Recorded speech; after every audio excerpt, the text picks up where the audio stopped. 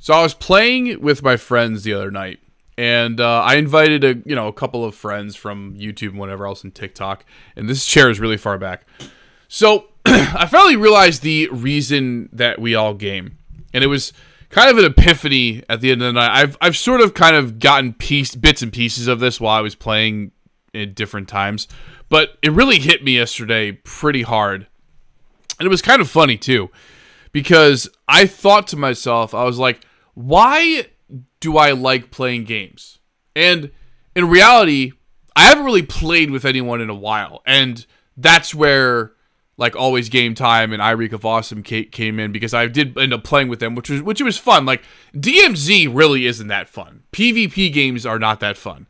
People are shitting on me, I guess, because I just have, like, a bad take on PvP games. But at the end of the day, PvP, people ruin other things. People ruin things. So PvP is ruined by people. It's not the game itself, right?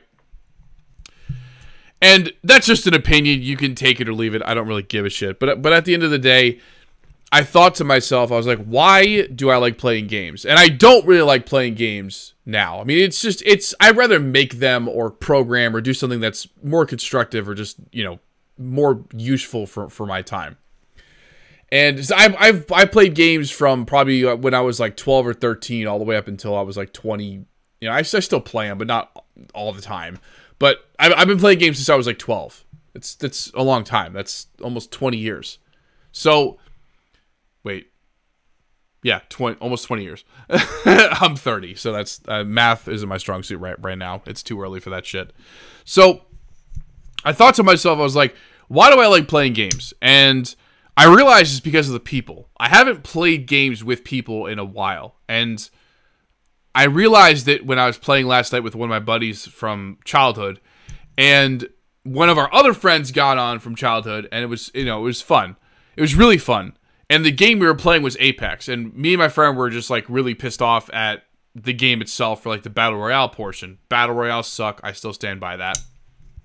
But we also then started playing like the arenas thing, where like it was like got team deathmatch, gunplay or whatever, gun game or whatever, and that was fun. That was actually fun for a little bit. The domination and team deathmatch were more fun than like the gun game portion of it. But regardless of that, I had fun playing with my friends, watching their backs, getting the witty comments, us talking shit to each other. Like that's what makes gaming fun. And I think that's the reason why we evolved from Pong. Well, maybe not Pong, because Pong's kind of like a multiplayer game. Not really, but it's like a 1v1, game. I think that's kind of where we evolved from, Pac-Man to Call of Duty, right? I know that's two extremes, but if we had gaming and it was just a one-player experience, like it was just like a campaign experience or a PvE experience, I think that it would have just been... Gaming would have died a long time ago. Like, without the PvP, without the other people playing that you could play with or play against, I think gaming would have died a long time ago. And that's the evolution that I think I even have to accept. Because gaming itself right now for me... Some games are still fun. Classic games are still fun. Prototype 2 is still fun. Splatterhouse is still fun. Like, those are, like, to me, those are just fun just to beat them up.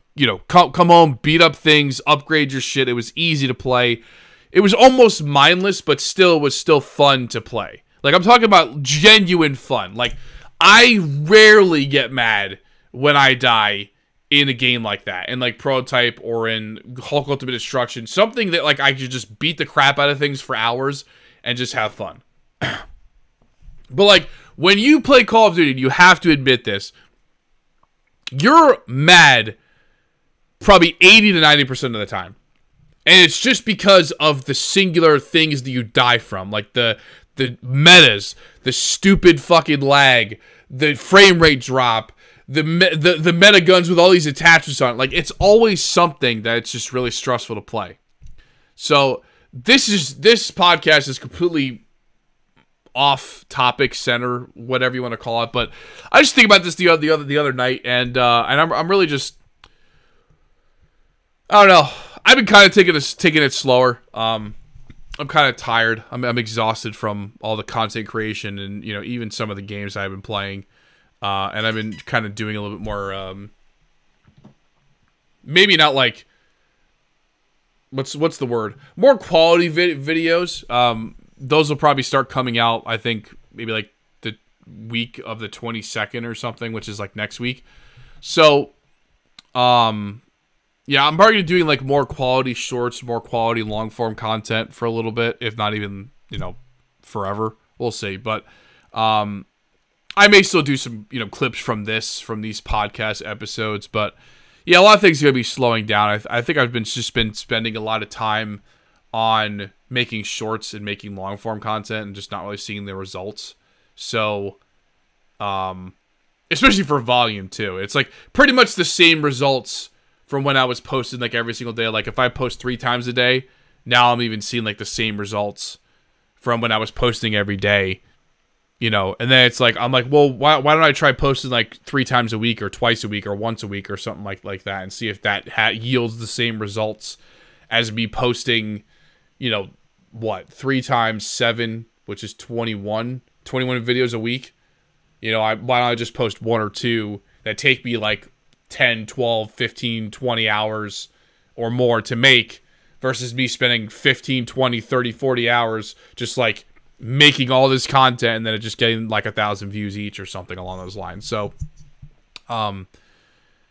that's just something to think about, whether you're content creation or whether you're not.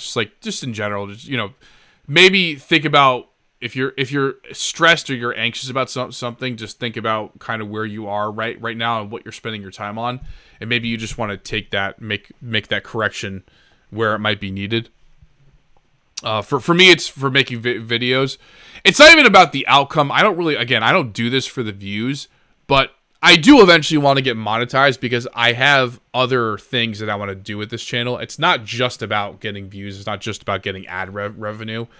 I've already said this many times. I want to start a gaming company. I've already taken the necessary steps to kind of start something, get something in motion. I'm making a mobile game. I'm going to be making many other games, but my real passion lies within game development, and gaming has been a way for me to escape or kind of like forget about doing that kind of thing. And I know it doesn't really make sense when you say it out loud, but it's like when you're nervous, you don't really know what to do, and you don't really think of what you could do next. Like you kind of just do things that are just like almost like a time waster, but just a filler for what you should be doing.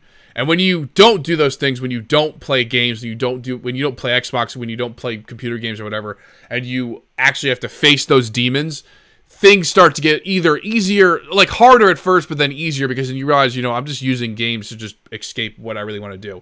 I definitely want to report on games, and I want to do these podcasts and be able to talk one-to-one with, with the people that are watching. But at the same time, I don't have a passion for gaming like I used to. And I also don't have the time because I want to build other things. I want to write a few stories. I want to create those companies. I want to do a bunch of different things that's just not really gaming related, unless it's related to making games. And in that sense, making games is a lot more fun for me than it would be playing them. I've noticed that. Like even me playing my own game that I've been testing, like it's better to do that. I feel like I'm doing something also with my life versus just sitting here just playing games. I'm trying to be. I'm not trying to be mean. I'm not trying to fucking call anyone out or anything. But it's like if you're sitting here playing games all your life, it's like if that's what you want to do, great. But if you have other things, other ambitions that you want to take on, like playing games is not gonna do that. So go attack those things head first. Even if you fail 50,000 times, fail 50,000 times and get up 50,000 in one time, right? Because that's all it really does take. It just takes one good idea, one execution that'll get you to your next thing. I know this is kind of like a motivational speech. It's not really meant to be, but it's just kind of like the realization that I've been having. And I'm probably going to take like a more of a step away from making all this content, as I said. So this is just kind of like an update video also. But the true meaning of gaming, I wholeheartedly believe, is you just playing with your friends. And that's why PvP was introduced, because people were like, like game developers and whatever else, the community was like, let's take it a step further. Let's make it so that they can actually fight with one another instead of just, playing with each other. Like a PvE experience where it's just like 4 or 5 players, whatever, versus an environment. Which it does add a new dynamic. But what I've realized is that people ruin things. Like, that's what I meant by, well, I don't think you're going to see it yet. I think it comes out next week. But the video that I made, or that's going to come out, is pretty much about the custom emblems in Call of Duty and why they aren't there. Like, it's a select few of people that ruin it for everyone else. So think about it this way: if Call of Duty sucks, it's because of the select few of people that made it suck. Either somebody in power complained, like a large streamer complained, and they removed something, or it's like a creator makes a video about a meta weapon, and now everyone's using it because the other 58,000 creators that are out there that want to copy the same formula makes that video about the meta. But I'm not really interested in a lot of these games that are out now. I'm more interested, and it's hard to kind of describe, but I'm more interested in being a part of the thing that's made. So I don't really care about playing the end product. I do care about playing it, especially if I was a part of making it.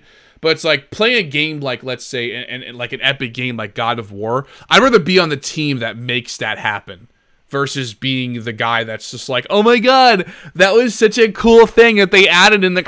Like, it's so stupid. I'm just like, I'm so over like pretending. Not even like pretending, but just like... Yeah, I guess maybe acting like I give a shit about like the end product when I wasn't a part of it. You know what I mean? I like sharing my opinions on the games, where they're headed, where gaming is headed, and stuff like that. That's still fun. But I feel like it's kind of like, at this point, it's just kind of like fake, because it's just I can't get on board with just being there, looking at a game and being like, yeah, this is so much fun to play. Like, I don't really have a genuine fun playing any games anymore. Like, I even played the Prototype 1. I probably should try Prototype 2 again before I even go through with Prototype 1 again. But, like, some of the stuff, it was really cool, but again, it's all about the simplicity for me. I'm enjoying the simplicity. I always enjoy the simplicity of the game itself, and the feeling of upgrades and like fighting, like, and stuff like that. It's just, I don't know. I just felt like that Call of Duty Modern Warfare 2 Prototype 2, like, that stuff was easy to play. It was just easy, and it was fun. It was mindless, and it just made gaming more fun. It just wasn't. It wasn't as. Oh, yeah. Okay, we're good.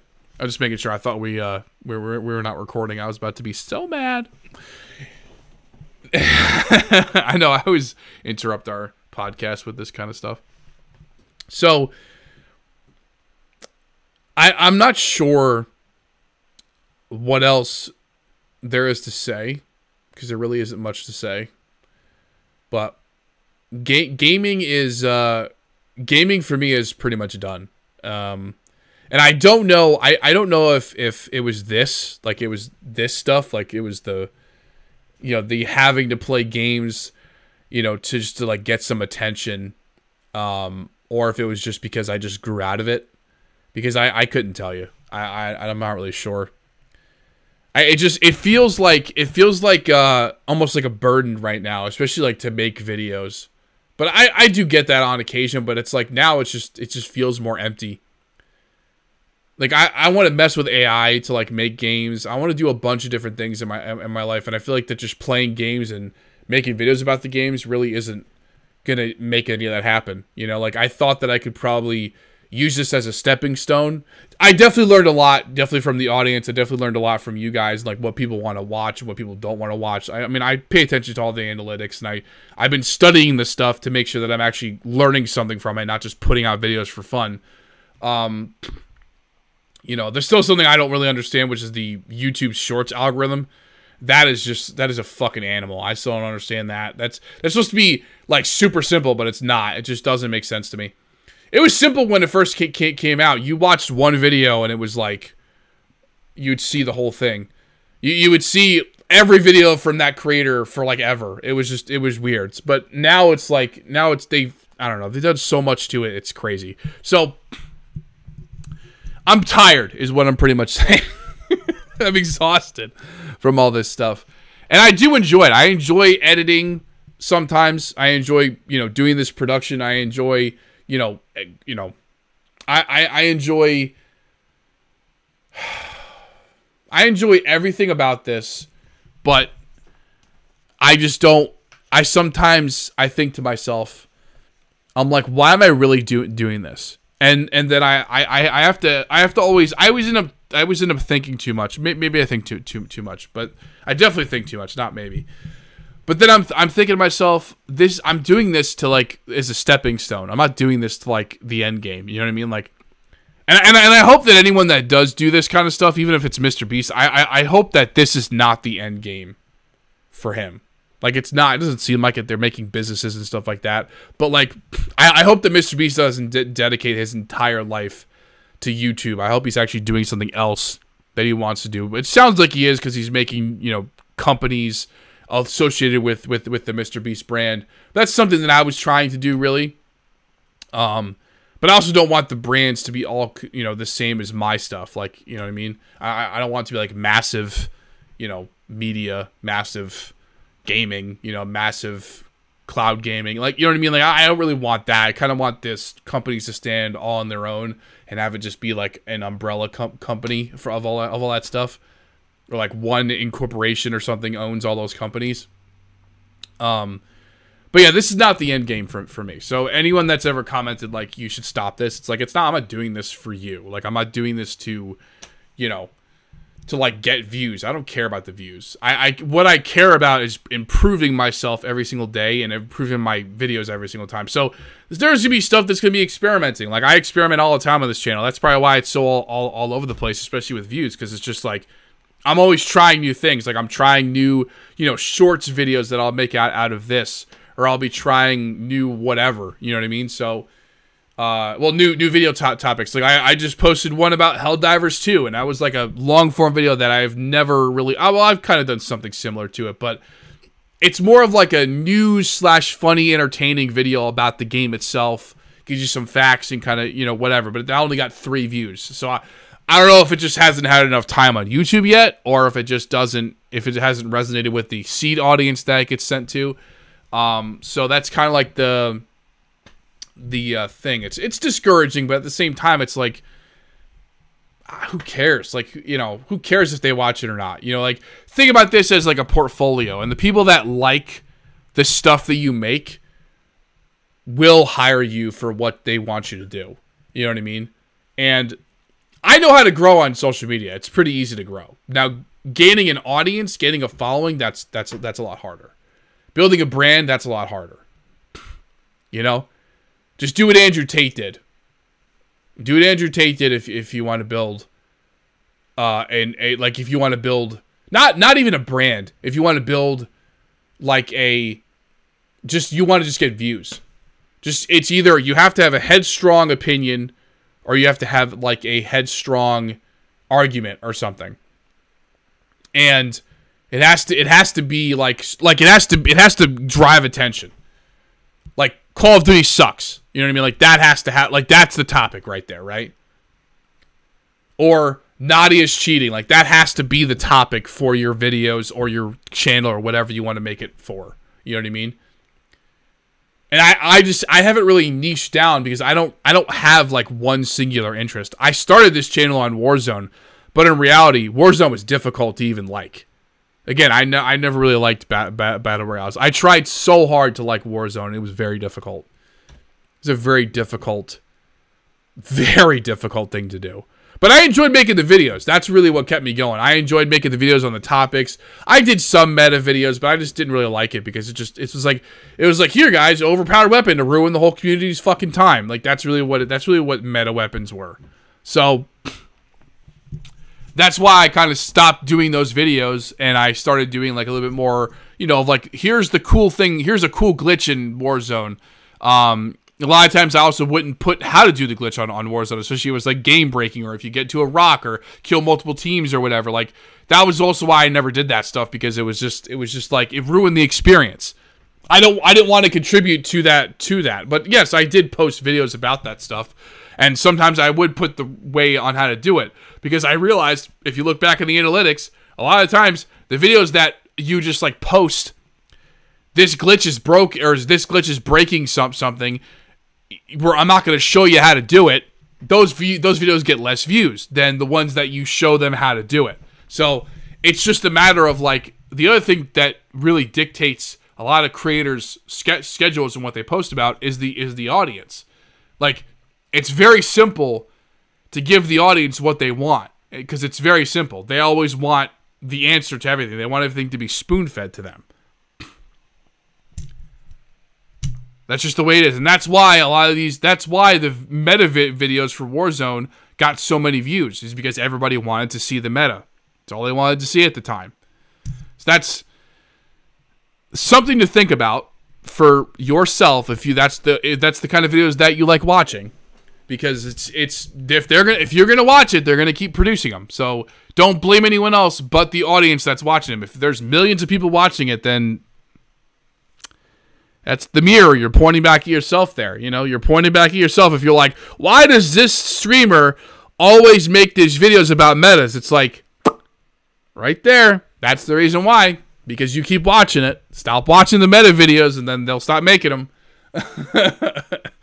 But everyone wanted to always have the strongest gun so that they'd always have the advantage. That's the reason why. But, yeah, I mean, it just gets... Even this is exhausting. Even this talking in this camera is exhausting because it's just I'm just tired. I'm just old. Maybe I need to go on vacation again. That's not until December, so damn. Damn. We're not going on vacation until December again. That sucks. Oh God. Well, I hope that you enjoyed this babble, and if you didn't, just dislike the video because I know there's gonna be probably at least one. There's always that one dickhead that's just like, oh, he's sharing his feelings, fucking dislike. You know, there's always that guy. And that, it's funny because like I've seen some videos on my channel where it's just like it has no likes, right? But it has like one dislike. You're like, that guy's life sucks. I have never disliked a video. I've never disliked a video before. There is not anything that I've seen yet that is worthy of disliking. But I'm sure that some of you will see different, especially if you get this far. Most of the dislikers don't get this far into the video. They'll usually like first 5 minutes or like first 35 seconds like boring. They'll just dislike it because it's not. I don't really know what people want anymore, to be honest. They want it to be super entertaining but educational. But also, it shouldn't be wasting their time. But then it also should be super educating in like an in-depth tutorial of this one thing that teaches them knowledge for life. It's just a very confusing mess. Yeah, don't get into content creation if you can avoid it.